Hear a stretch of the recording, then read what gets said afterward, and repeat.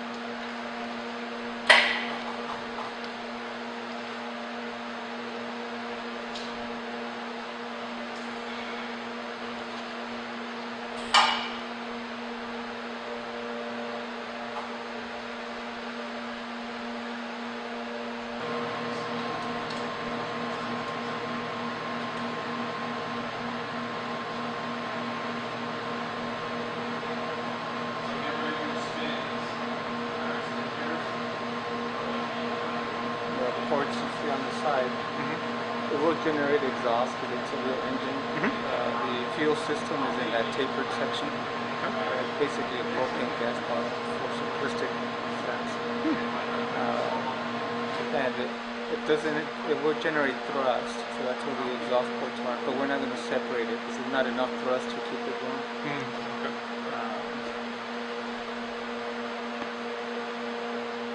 We're going to launch it out of Hawaii, so we basically are coming out here to get it, do its final integration and test, and say that the payload is ready to fly, and then we'll deploy to the field.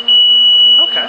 Because the velocities that they're looking for, the range is too small here to contain the rocket, so we're going to go basically dump it over the ocean.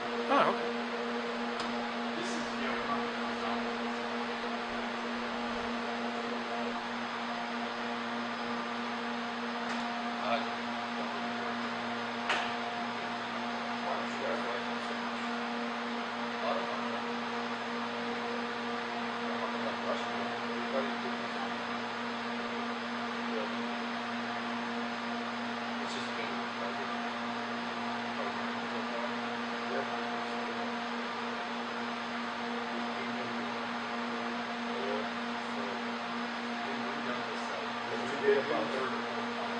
No, it's not there. It's not their fault. Well, they're just like this stem made that really crazy. Even it's some favorites that built up and shell. It's stupid.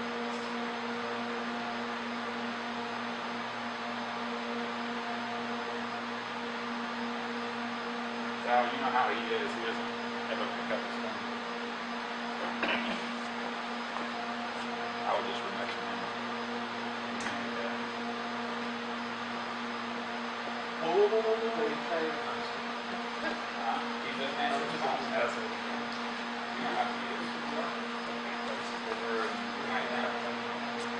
That's kind of mean, I'm sorry. It's pretty much just so like you have a vertical measure an angular offset and horizontal wherever it is horizontal. So what I'm saying is pretty much the space you have to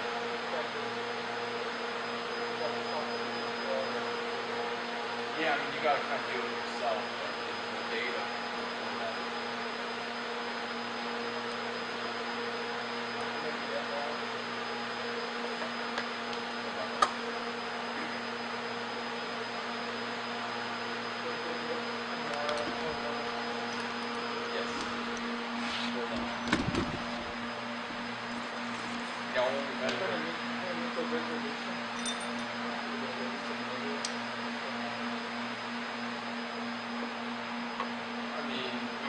can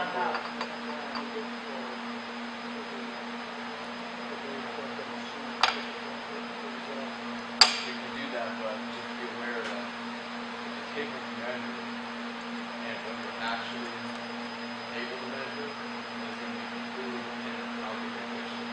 So you got to feel that down.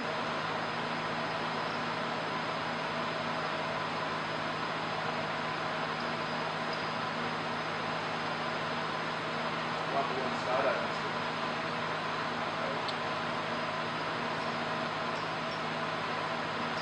So if you want to see me on next Monday, we put dead.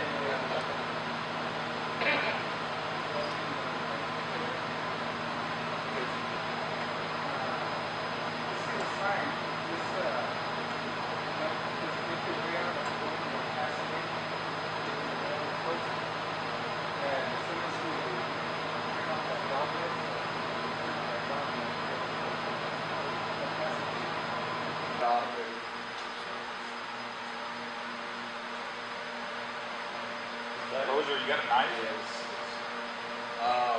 Who's got a knife here?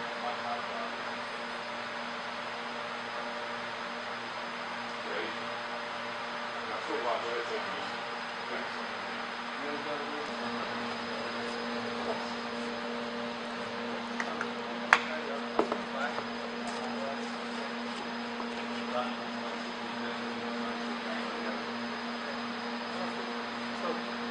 I'll send it on my way out to the airport, and I'll go back to the office.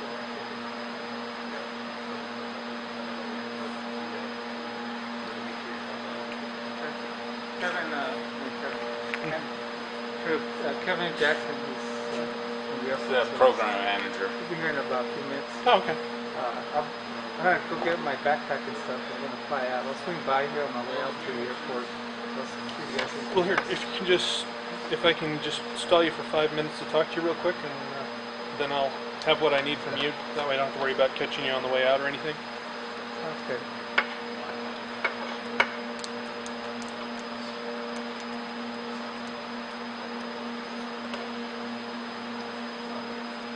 All right.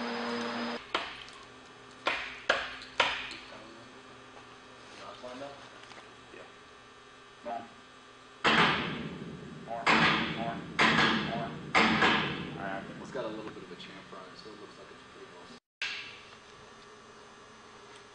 You got the screws? Where's that torque wrench? Of course, it's moving all over.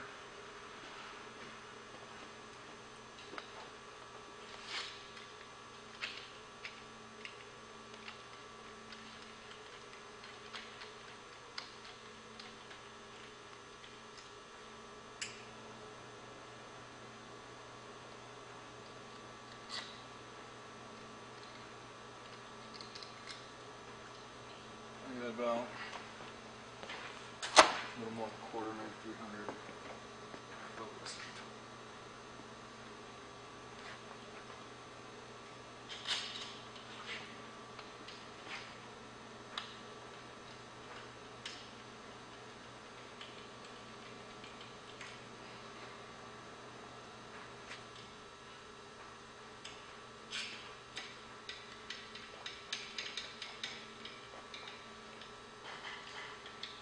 That's Kevin Jackson.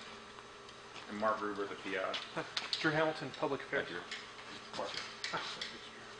So I'll bring this down and then we'll tap it Yep. from the hinge to the joint. Yep. So you're the project manager? Mm-hmm. Okay.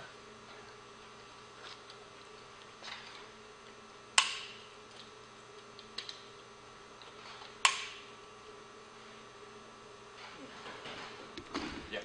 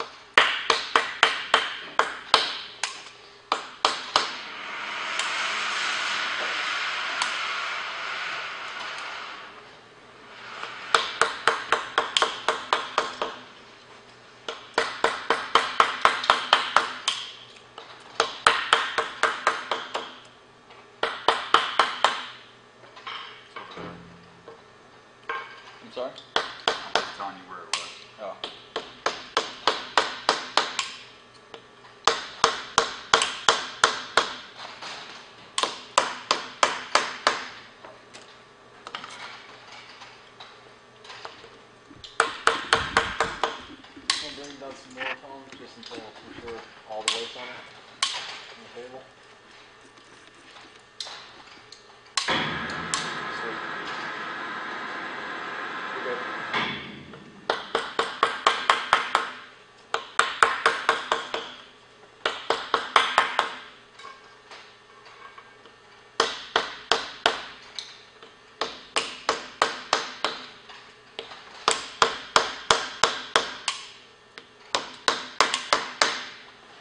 Getting there. One or two more times, and I should be good on my side.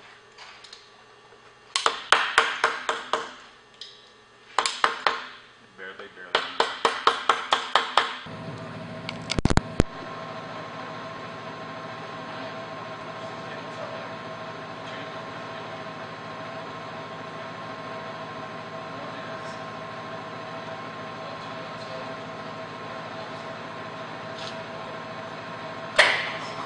For all of us on the Air Force and NASA team, this is our first flight project, so it's been unique from that perspective. You guys are going to be shooting on a Hawaii? The MRS.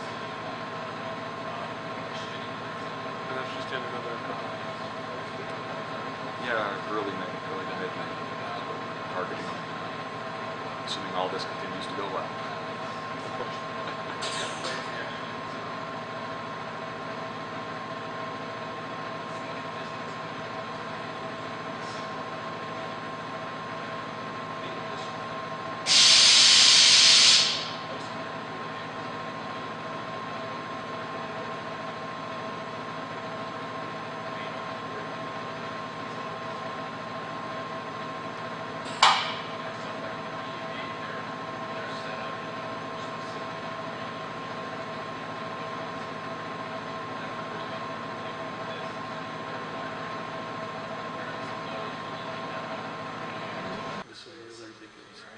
Because this can work for both the Air Force Well, right now I have no cover. stuff, which we need both. Perfect. Say 10 times less. Okay, so just to make sure, I'm trying to make sure that I understand what the flight process is going to be, because I may try and do an animation of it later, or a diagram. So it starts off, it looks like a fairly conventional rocket, right? Mm-hmm. Okay. It's got a shroud over it, so it's got a nice point. Yeah, so right, you see that, where that Yes. gray plate is up there, Mhm. that's where the shroud mounts and goes above, so the shroud sits only over the top third of it or so. Oh, okay. And the rest of it's going to look about like this? Yeah, there's some exhaust covers Right. that go over the two exhaust ports. Yeah, But and yeah, show me short the of other- that, this is essentially the flight configuration with the cork getting closed out. So all the orangish or brownish cork areas will get closed out and Okay, painted so it'll just over. be white. That completes the thermal protection. You know, it's all part of it. You got to make sure you get all those places Right. covered, because Right. anywhere you're at, you're in trouble. Okay, so it takes off, it kind of goes into a coast. Now, Yeah, does so it- there's does it- three stages. So the first two stages boost you. After the second stage, Mhm. you coast, and you'll turn looking for an angle, flight path angle. So you're sensing flight path angle. Okay, and then does the shroud break when the shroud breaks off? The shroud breaks off after you light the third stage. So during the first two stages, coast, get to the flight path angle, fire the third stage. Which stage? You're accelerating from Mach 2-ish to Mach 5.2, which is where we'll deploy the shroud. So the shroud's actually deployed while you're accelerating. Exposes the inlet, and then at about Mach 6, the combustion experiment starts And, and runs through the time that we burn out. and the third stage is going to continue firing while Yeah, the scramjet is running. the payload is always attached to the third stage.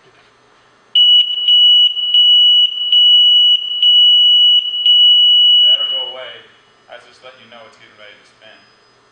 It's just loud. Yeah. And so after the scramjet fires and the experiment's complete, what happens to the rocket? It'll just continue to coast out. The scramjet experiment ends effectively when we stop boosting. A little bit after that.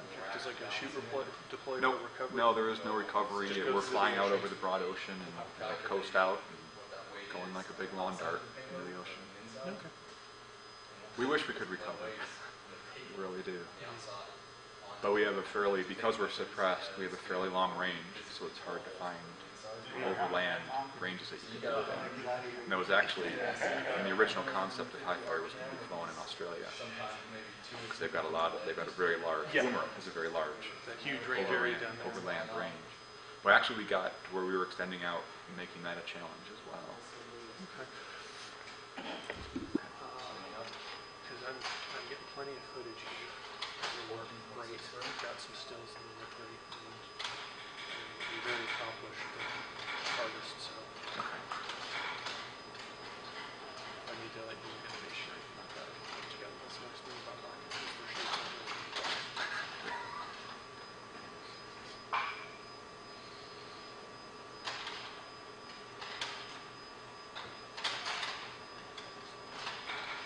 It's also we can get a hold of some of the video and the stills that you shot. Oh, too. absolutely. Just ask. Okay. Just ask. All you got to do is say so. Yeah, simple things like a video of this is nice to send back home to management and things. And say, hey, here's just an update. We went and did such and such and such and such. Easiest thing to do is